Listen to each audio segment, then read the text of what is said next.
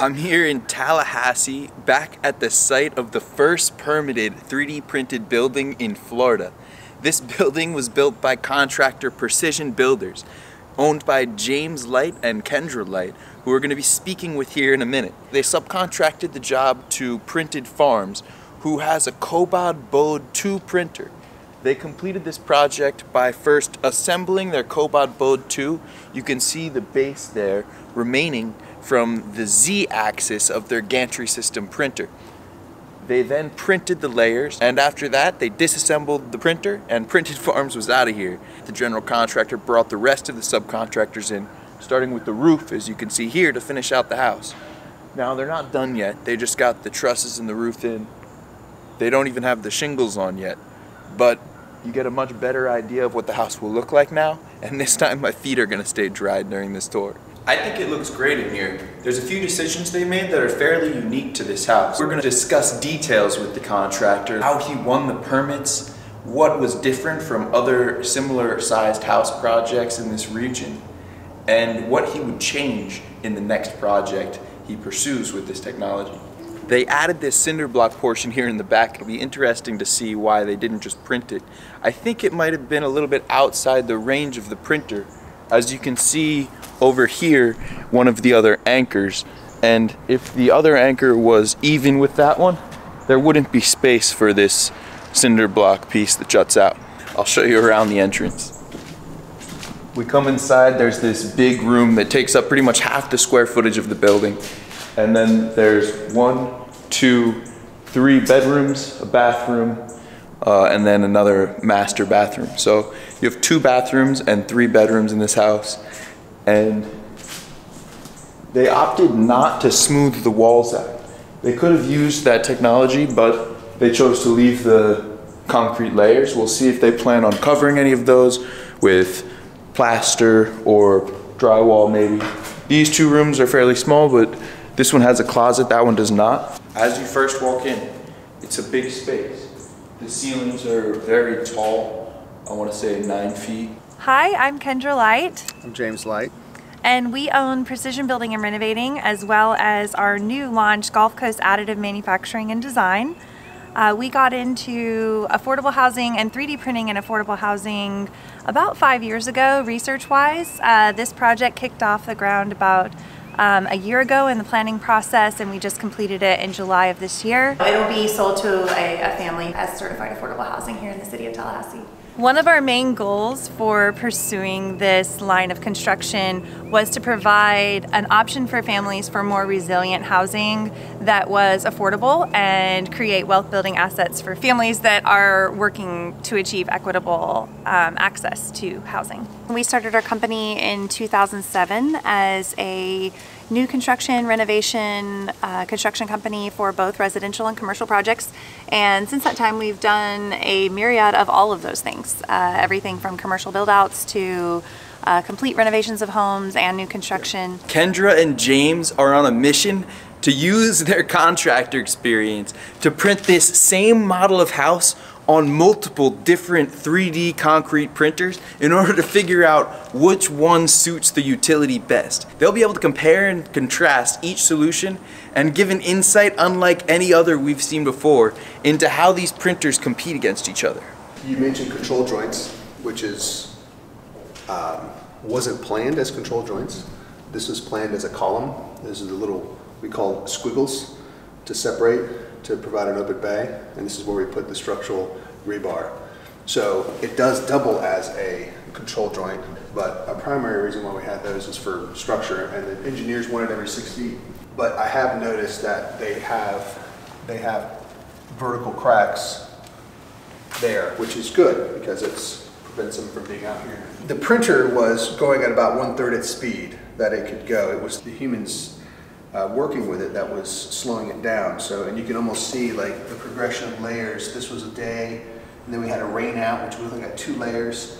Then we had another day, and you can see where we had better days and not so good days. And these smoothed out lines are actually me or one of the guys taking a trowel and smoothing it out because the over extrusion, we had an issue with over extrusion, was sticking out so far that it was, and there are a few that are sticking out further than the rest, and it really makes it to where when you stucco, it's going to be a lot of mud that you got to put on there.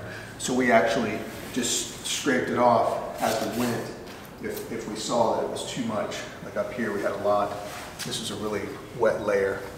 So it wasn't anything to do with squishing or compressing after the fact. It was literally done, and 2 layers up, we noticed it was sticking out, we just wiped it off. As the days went on, did you notice a preferred strategy? Yes, not to fight against Mother Nature. I mean, we picked one of the worst times of the year, and it wasn't like we picked it, to print. Middle of the summer, unbelievably hot. The sun was drying out the layers almost instantly, and then it would pour.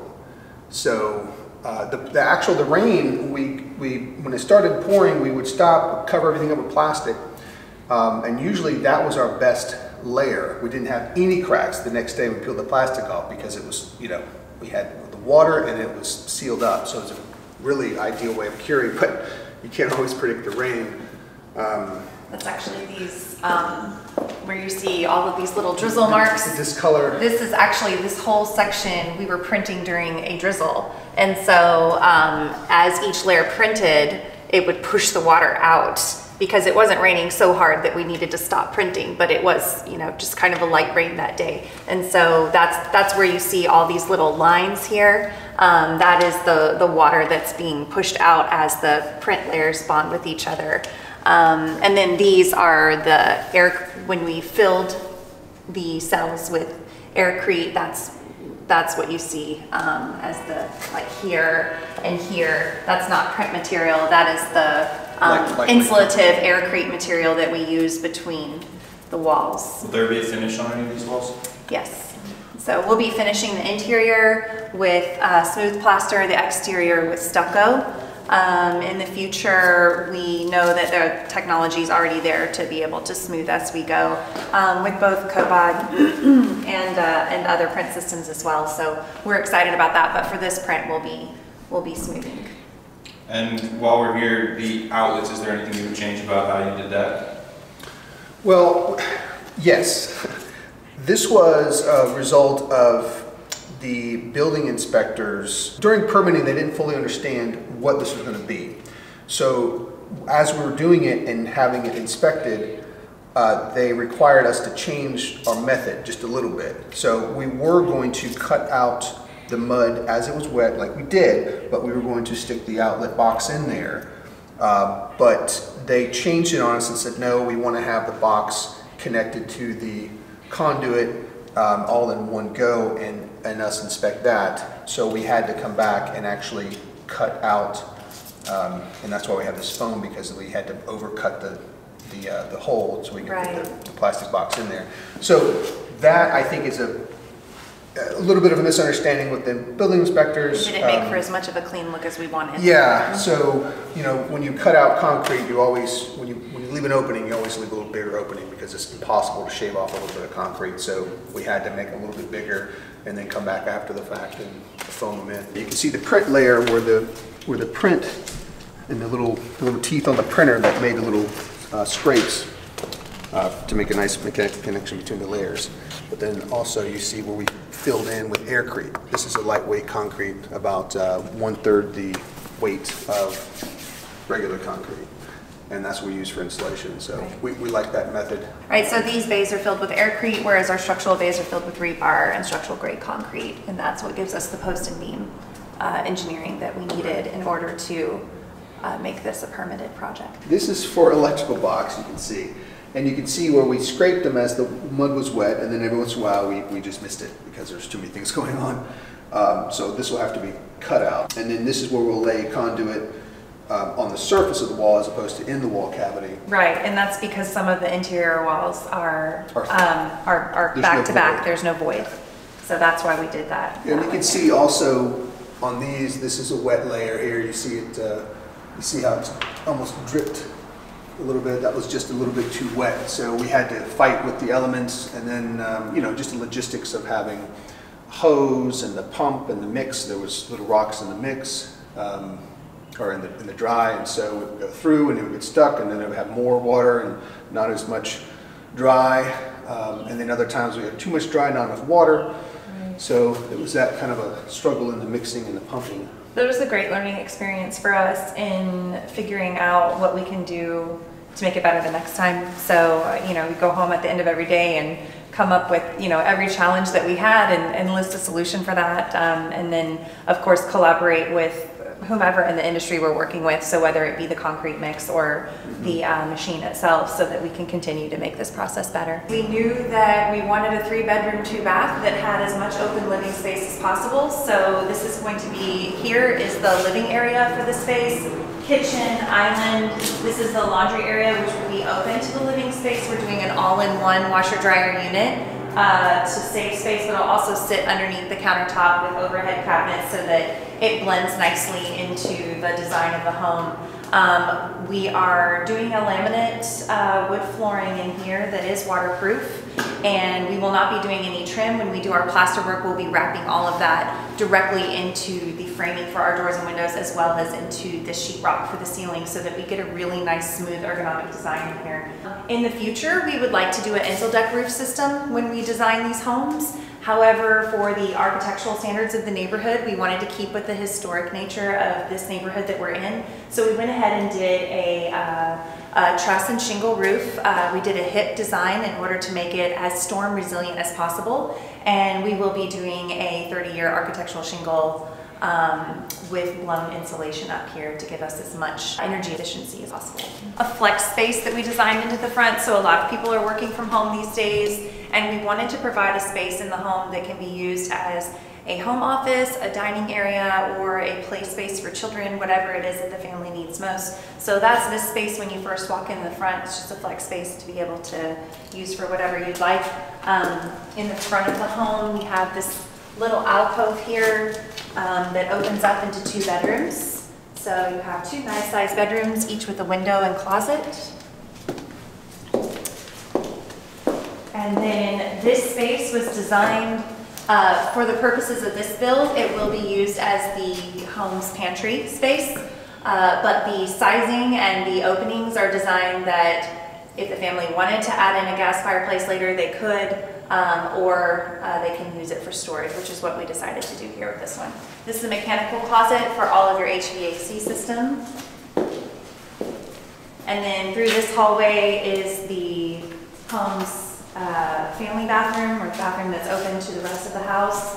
Both bathrooms for the house and all of the water comes down one central water line. So the bathroom for the owner suite and the 2 bedrooms back up to each other, as well as our laundry area and our sink and dishwasher for the kitchen, all on one single line. So this is the owner suite. There'll be a full glass door here that goes out onto our patio in the back, closet, and entrance into the owner's bathroom. We originally designed this house for a different type of printer, and it didn't work out, so we went with the Cobod printer. And the Cobod printer, of course, needs the feet, and the shape of the house was bigger than the footprint of the printer.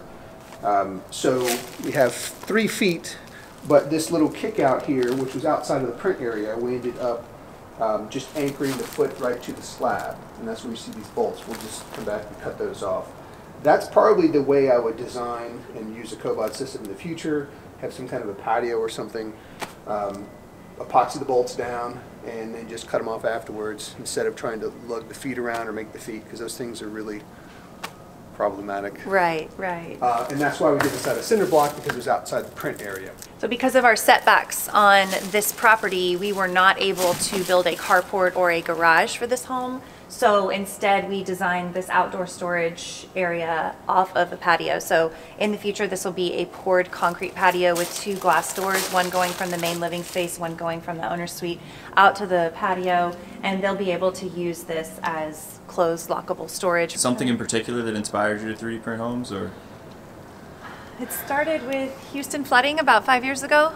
We've been builders since 2007, so we've been in this industry for a long time, and James does a lot of remodeling as well, so seeing everything that breaks down as far as wood. Right, and it's just, you know, this is a better method. It's more efficient, better material quality. You know, I fixed a lot of stuff, so I can tell you everything that's going to fail and when it's going to fail.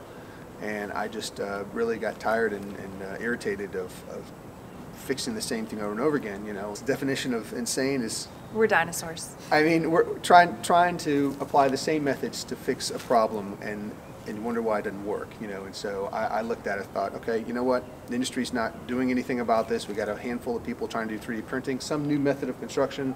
So it's the future. I saw it, and I just got involved and been chugging along ever since, trying to get it permitted. So it's a lot more accepted now. Even 2.5 years ago, when we first tried to apply for a permit, it was still an unknown, and they were very hesitant. Different building department. How did you manage to get permits to build this? A lot of communication, a slow introduction, boiling it down in simple terms, because it's really not that complicated. It's really just a precise concrete pump. Everything's the same. It's still concrete. It's still being applied. It's layers, just like block. Block is in layers. I think if you teach them, then they can say, oh, you know, it's just not that crazy. They're more open to, understand how to approve it, as opposed to just kind of brushing it off, saying, we don't want to deal with this, we don't have the time. Which is kind of the issue that we had originally, was the building department just didn't have the time. I mean, maybe didn't have the resources, I get it, but I'd recommend start introducing, talking to the building departments, and showing them information, showing them stuff, different methods. Our engineer and architect and us, we all pulled together to put together plans that were easily digestible for the building department, but then also, before we ever even submitted for permitting, we connected with leadership within the building department to sit down and have a meeting and say, hey, this is what we're trying to do.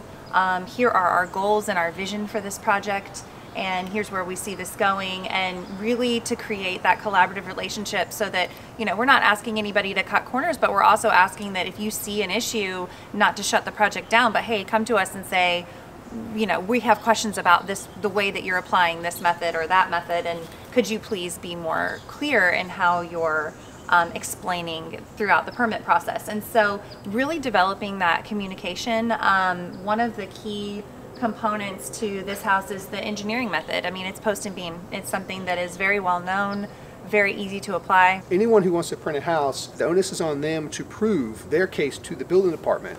The printed wall is really like a form that stays in place. It's kind of also treated as a facade, like a brick facade. Really overkill. The actual printed walls themselves do have a lot of structural value, but we're not giving it the structural value that it could. We're relying on the concrete that we pour on the inside. Well, this being the first one, we have to transport everything, and luckily it was within the same state in South Florida, so it wasn't too crazy. But if you're going, 1,000 miles from across the country, I don't know how you could possibly have any type of hope for having any profit, or even breaking even. Really, you're really going to be underwater. But for the most part, you have fixed costs. We had to ship the material from Dallas. So obviously that's not efficient. Now they're opening up a closer plant here, and so that'll help. So the industry is still got to catch up with the infrastructure to be able to supply, but the first one's definitely going to cost more money. Just all kinds of inefficiencies, and we had to rent the equipment for longer just because we weren't quite ready. We had kind of problems setting up, and little nuanced things that always take time. And if you got a delay and you got 6 guys standing around, it's very expensive. So all that kind of a stuff that would be worked out if you did, the second one even, we would probably eliminate 25%.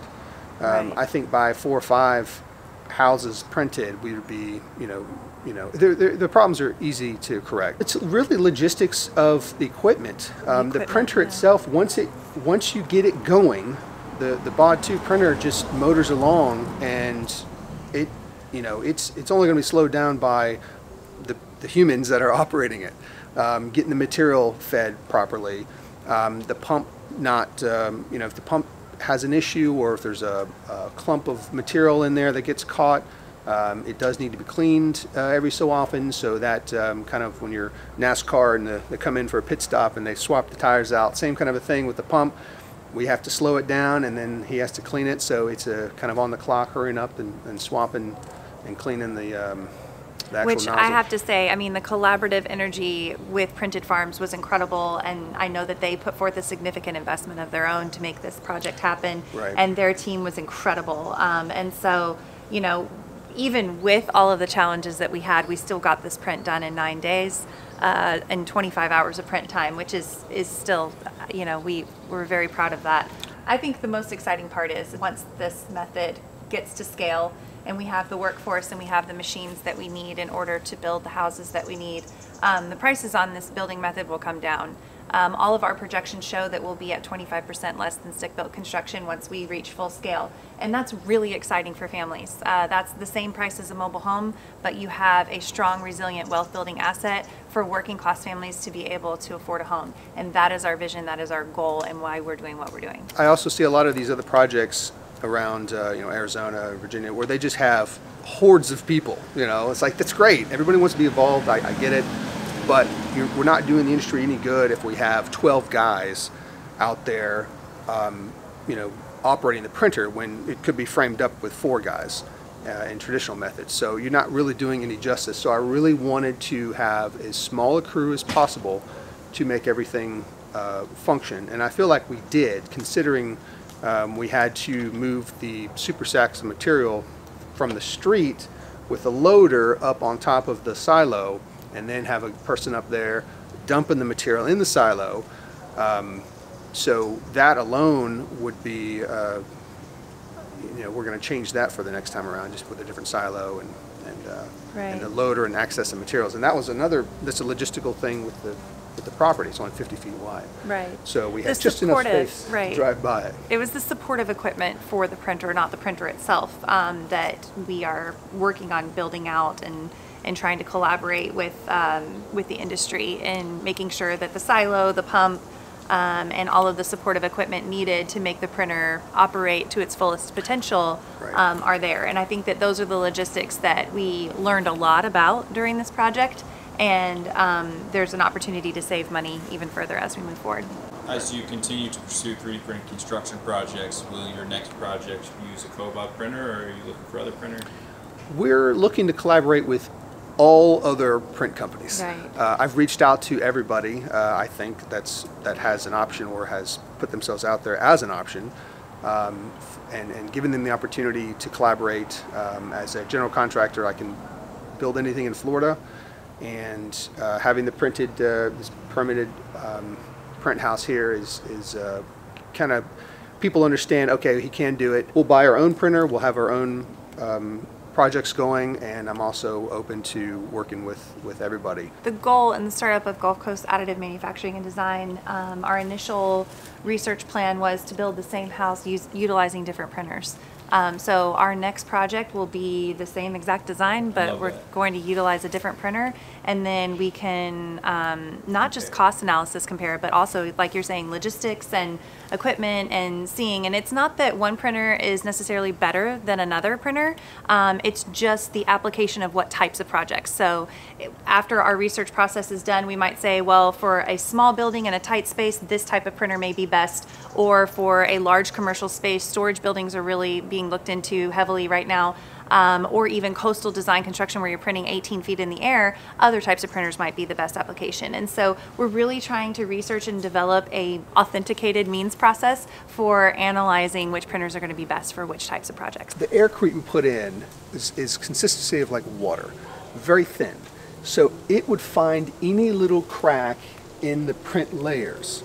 And you can see like right here, tiny little crack, and there it is. It'll tell you.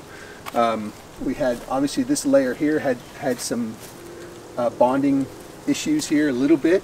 I mean, this is super thin stuff that it's like water. So it's got to, I mean, to be watertight is pretty hard to do. Pointing out these little things, but really my main intent here is to point out the fact that the vast majority of the wall, the printed wall, is watertight from the inside. For the most part, the entire wall is practically watertight, which is pretty amazing. There was a process that Laticrete gave us for shutting down the job site every day, and it included, you know, spraying it down and then covering it with a burlap and all these things. And, you know, because of the weather, we ended up getting dumped on, and it was just a pouring rain, and we ended up covering it with plastic because we didn't want the rain to pour on the wet concrete. And we came back the next day and it was this gorgeous. Yeah, really. So we kind of were learning as we go. It was the yeah. humidity and the So rain. everything was, the air is wet. This Right. is the south. You Yeah. just always tarp it. After, yeah. You We only it tarp ended for up, rain, right? yeah. So in the No, summertime at here the in end Florida, of the day, we would cover it. right? Summertime here in Florida, it rains every day at 4 o'clock. I mean, you can almost set your Okay. watch by it. And so every day 4 o'clock, we'd pretty much, you know, get the downpour, and we would print all the way up until we could not print any longer, and then cover it with plastic. I also work in community development here, and so you know, I would work with the homeless population and affordable housing, and we would see situations where families were placed in rentals that were dilapidated and run down. The AC systems were covered in mold, and the effects of that on our community as a whole. When, you know, you've got a single mother who's working 3 jobs and she has to take time off work because her child has asthma and is going to the doctor again because they're sick because of mold and the wood rot that's all through the house and causing energy inefficiencies. So those utility bills wind up with the renters, and it was just the snowball effect of community hardship that then you add in natural disasters like flooding in Houston, and then the hurricanes that we were experiencing here, and we just, right, Hurricane Michael, and it got to the breaking point where we were like, something has to give. Our community here in Leon County is 40,000 units short when it comes to affordable housing. We can't cinder block all those buildings. We don't have the labor force. James came to me with it 5 years ago, and I was like, "You're crazy. This is insane." And he's like, "Well, let's just do some research and let's travel around and talk to some people." And so we did. We started. We talked with Branch Technologies in Chattanooga, and then we flew to Utah and talked with Mudbots, and flew down and talked with Printed Farms. And the research mission in the founding of this company is to print the same design house utilizing different 3D printers in order to develop a knowledge base on which printers are best for which types of projects. And so this is the first project of that research phase, and we'll be breaking ground on the next project early in the new year. We started, we had the plan and we had the dimensions set for the doors and windows. But being the first one, we didn't fully understand how the printer was going to react and the ink and everything else. So what we had was an over extrusion of the ink layers more than we wanted. And so when that happened, we didn't account for enough for the rough opening for the door. This from here to here is too small for the door. So as we're going up, we realized that about here, and then we tried to start scraping it down, thinking, okay, well, we can scrape it, but it gets hard so quick and it's hard to scrape. And so this was a day break, and we went back, reprogrammed the design so that this was wider even more, and then from here up, we have the correct opening, rough opening for the door. So this we're going to have to cut with a saw, unfortunately, and it's going to be a bear. But this is, it's another experience. It's a problem, but we were able to correct it. You need to account for your extrusion plus rough openings for sizes for doors and windows. So on this house, we'll be able to cut for our door openings what we need, and then we had to custom order sizing for the windows based on what the windows ended up being when we were finished, which is a added cost, right? However, again, we can plan for it in the future because we had originally designed the home with all standard sizing windows that just comes off the shelf. Front section, about 3 feet, was actually outside the print area as well. Our printer was 47, and this is 49-ish, and it was so basically we took the 3-foot outer wall section and we put it inside the print area inside the room and printed it as all part of the initial print, and then we picked it up and we set it in place. And when we did that, of course, we had a joint here, formed it up and poured it full, so when we take these off, it'll just be a control joint or like a butt joint. So here at Gulf Coast Additive Manufacturing and Design, we are looking for collaborators throughout the country in industrial sciences and equipment, and as well as interns who are interested in 3D printing and construction. And we're also looking for collaborators in the development of affordable communities for families and veterans and all kinds of different applications. Really, to make it economically viable, we need to have a project, I would say 10 houses So if you have a development of 10 or more houses, that would make sense, depending upon the size and location, logistics. But really the one-off houses, and I've had a lot of interest in that, and it's fantastic, and I'm happy to have the interest, and I encourage them to stay in touch. But I just, tell them that we can't, it's not economically viable right now to go and do one house. It's just, We'll get there. It's a lot of fixed costs up front. Unless we have more training done, we do all this stuff ourselves. So we need to train some duplicates and to be able to do the work, and so we can focus on the bigger picture things. We need a workforce and more printers. Yes. Contact info. You can contact us at www.rethinkconstruction.com. Yeah, you can email there. I think phone numbers are on there. All of our contact information is on our Best ways website. to email. Yeah. Yes. Best way is email. Yeah. All right, great. Thank you. Thank you. All right, cool.